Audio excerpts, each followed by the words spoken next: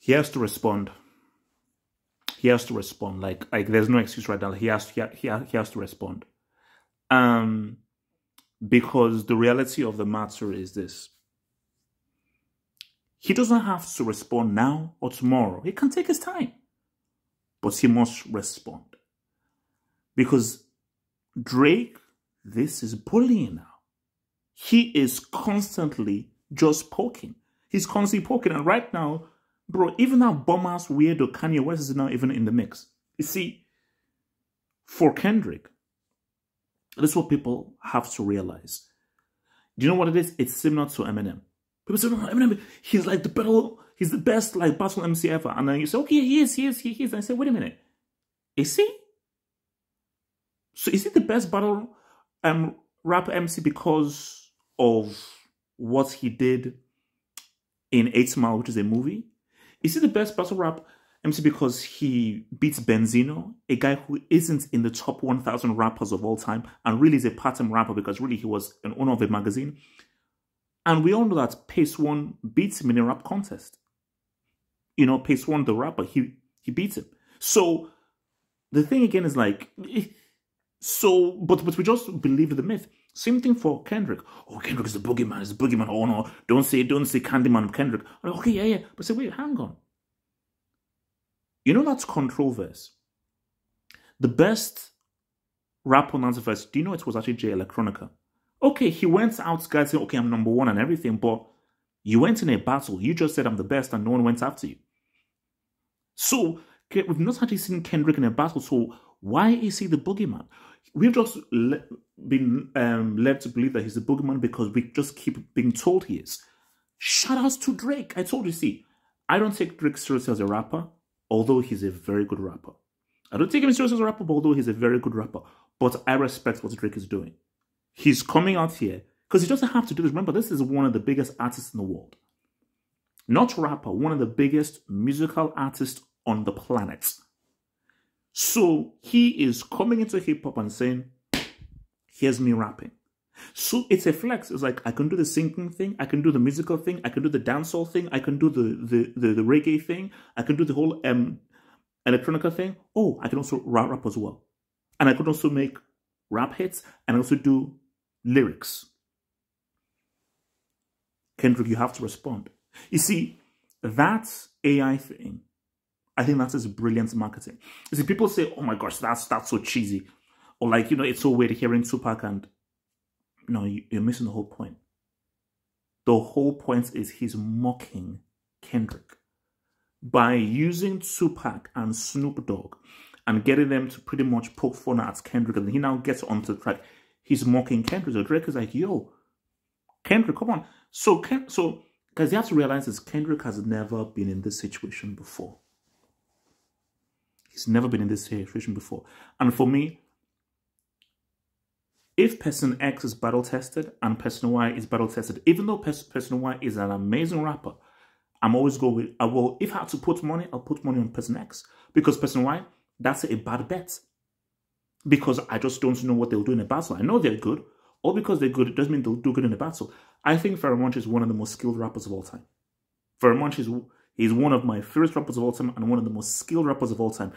Watching him live, it's like, it's one of the most extraordinary things you'll see. I wouldn't put money on Pharoah Monch beating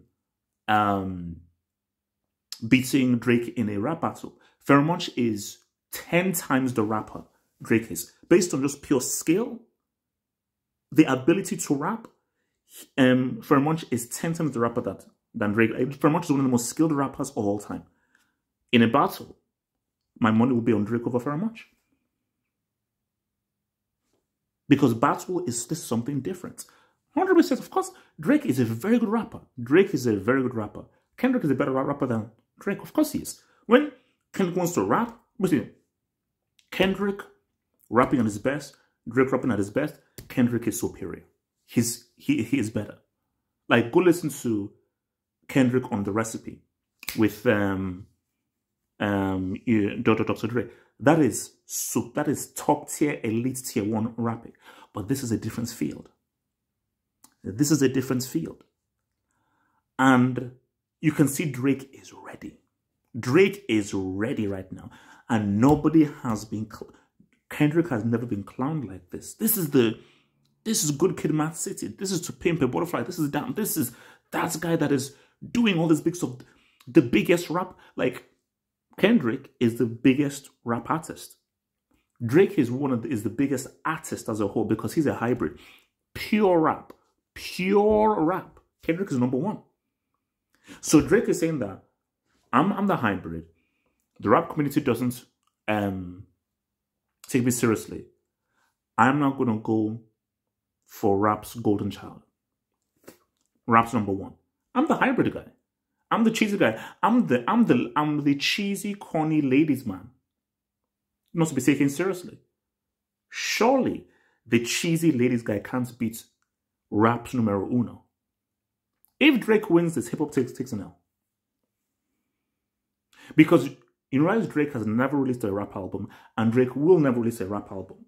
So Kendrick, as the number one rap star, you losing to a dude who has never released a rap album, that's an L on hip-hop. It's an L. It's an L. So, look, we await Kendrick. And you see, for me, Kendrick's on the clock. Kendrick does not need to rush anything. Because you see, what you don't want to do is what that Rick Ross guy did. Rick Ross, no, I'm sorry, that's rushed. Based on because Drake, that took time. To put that took time. But now it's out there. Kendrick, you have to respond. You have to respond. Now, Mal is saying that apparently there is a Kendrick album coming in May. Cool. But Kendrick must respond because this is the thing. Kendrick, you're the guy with the control verse. You're the guy who released the Like That record. So you have initiated this. You see, this was different between Nas and Jay-Z. Nas didn't have to respond. We didn't even expect Nas to respond. We thought, Nas, you should respond. You should respond because this Jay-Z guy is clowning you. So you should respond to stand up for you. But he didn't have to respond because that's not just what Nas didn't initiate anything. He wasn't like, oh no, I'm the best, Jay-Z's a loser. He didn't really initiate anything. So because Nas didn't release a control verse insulting everybody, he didn't release a verse like that saying, oh, I'm the best guy, no. Jay-Z was the initiator. He was the aggressor. Kendrick has been the initiator and the aggressor. And he was the guy that says, boom, yeah, what up? Without that Like That verse, Drake doesn't release push-ups. And look, naturally, look, I don't know the track's eye. The track's eye. The track's eye. Get down and give me 50. That weird voice of his. Drizzy, man. Look, I've got to hand it to Drizzy. Guys, you can hate Drizzy all you want. You can hate Drizzy all you want. He has thrown down the damn gauntlet. He has thrown down the damn gauntlet and says, I won't smoke. I'm not ducking anybody. You have to admire him for that. I told you, I'm more of a Kendrick fan than a Drake fan. I am not a Drake fan. Thank Me Later, I think, is a classic album. That is an amazing album that I have on my playlist. But I'm not a Drake guy. But right now, Drizzy is winning. Canada 1, Compton 0. Compton, you need a damn equalizer right now.